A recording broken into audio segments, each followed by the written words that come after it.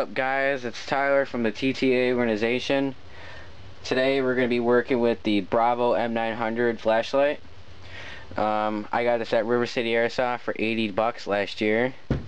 It recently just broke down on me, so today we're going to do a little hillbilly fix on it, or a redneck fix, as you could say. This flashlight it's built with polymer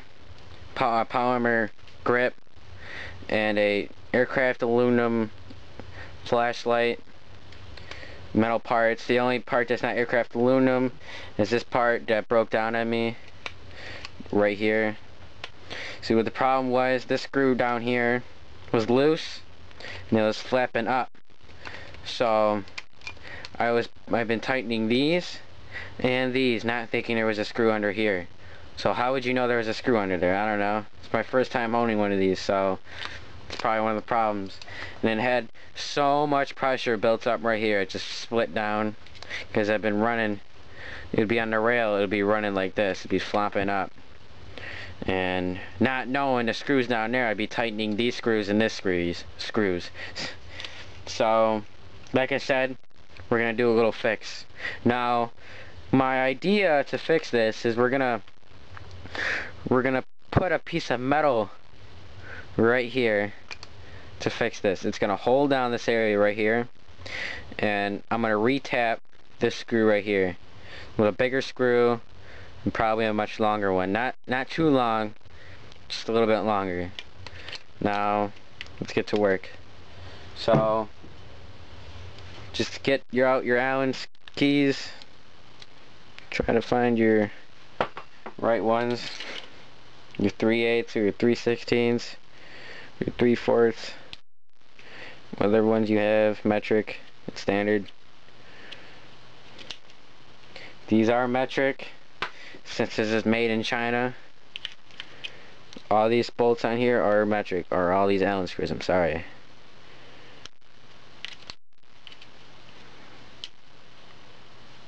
So after we get this last screw, do not drop it.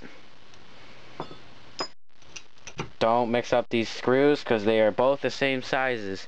Well, these are the same. These are not. These are bigger.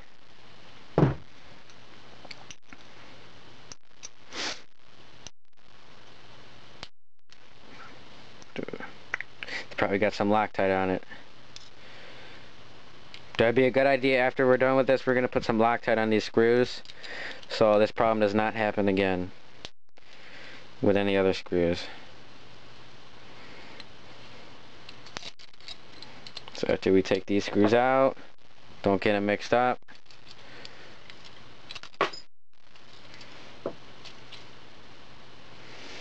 Okay, and here's our problem right here. This screw right here.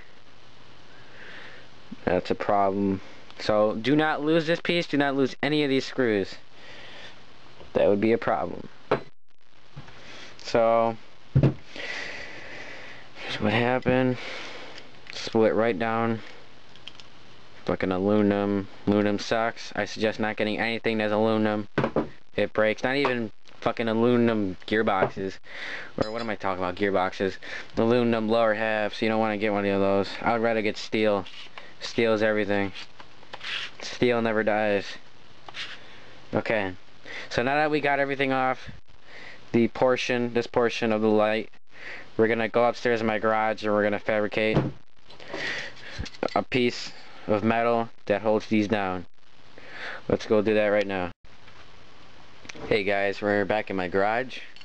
So the idea here is I just got a normal piece of steel, and what we're gonna do is we're gonna make, you see this little dip right here, we're basically gonna we're gonna cut this in half, cut a little piece out right here, try to fit that in here. And so the idea is we're gonna clamp it down with the screws, and we're gonna keep this whole piece clamped down with those two screws. And I'll put some glue in there. Why not? Maybe put in another screw. But I'm gonna cut this in half So let's go do that right now.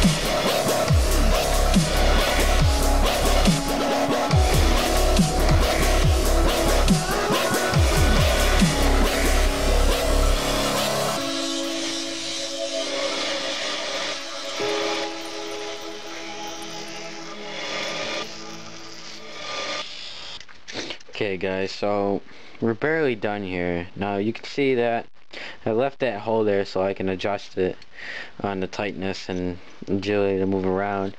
Now it almost fits so perfect that the only thing I have to do is just cut off or grind off that little piece right here, and then that would fit nicely in there.